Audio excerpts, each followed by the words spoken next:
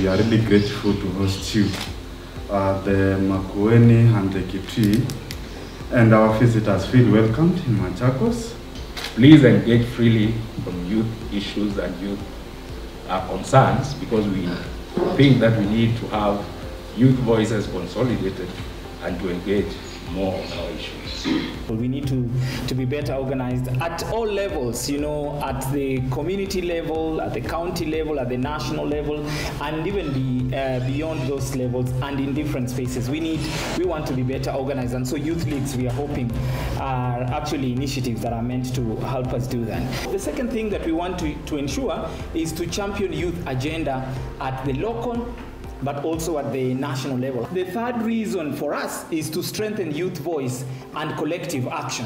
And lastly is how best can we help young people to be able to partner with other actors, other stakeholders. We've put together what we call a manifesto and a manual for organizing youth leagues.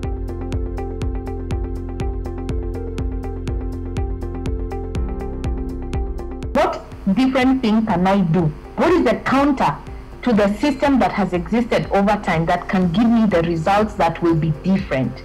And so there has to be the courage to do the different, because remember, in a political process, the status quo will not give in without a fight. Youth Congress is providing a platform for us young people to use a space and to also create another space that we can advocate for issues youth.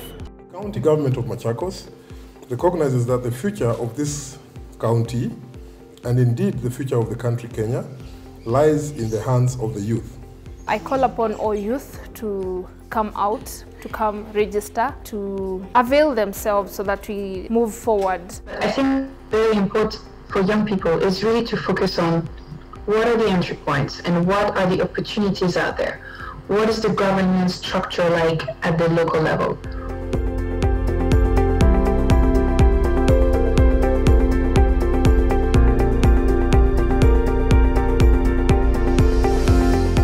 Let's get all together and we put our minds together, and I'm very sure we are going to achieve a lot.